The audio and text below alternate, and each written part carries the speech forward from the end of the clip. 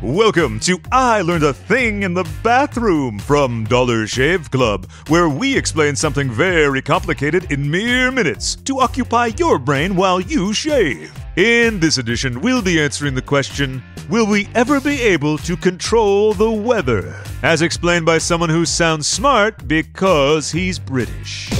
Weather control has been the dream of humans since, well, forever. And after hundreds of thousands of years, we're finally getting close to cracking it. So, are we going to have a weather machine with lots of big light-up buttons and laser beams and stuff? Sort of. Eventually. Maybe. Right now, things are still a little more primitive. We know, for example, that seeding clouds with tiny crystals of silver iodide can help to make it rain. It works by giving the rain droplets something to condense around. This method is far from reliable. But that didn't stop the Los Angeles Department of Public Works from paying $500,000 to one Utah-based cloud seeding company this year in the hopes of easing their drought. Why are people always trying to make it rain? How about a machine that stops frickin' rain for a change?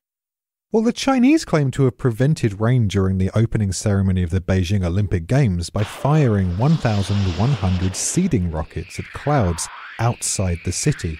They got the result they wanted, too. It rained elsewhere, but not actually over Beijing. Whether this was really down to the rockets, however, is up for debate. This all sounds pretty low-tech. I thought there were going to be lasers. There could well be. Jerome Kasparian from the University of Geneva in Switzerland recently created rain by using lasers to strip electron atoms from the air, leaving positively charged particles for rain to form around.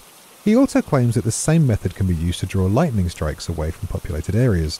So far, however, while they've proved successful in a controlled laboratory setting, neither has been successfully applied in real-world conditions. Is there a way to stop really bad weather, like hurricanes?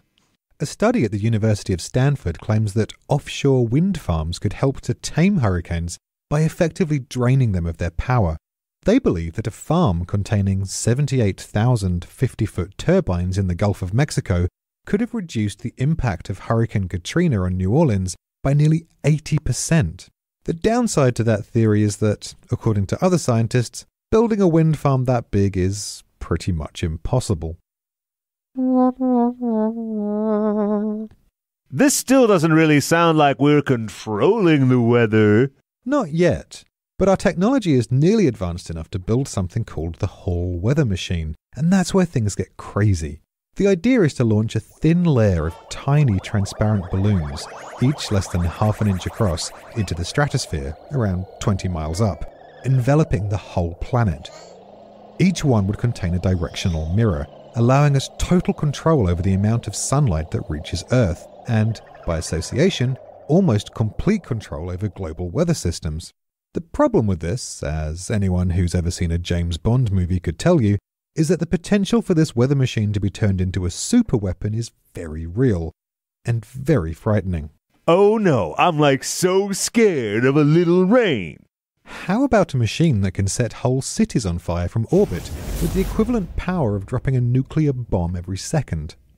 On an unrelated note, I think I need to go change my underwear.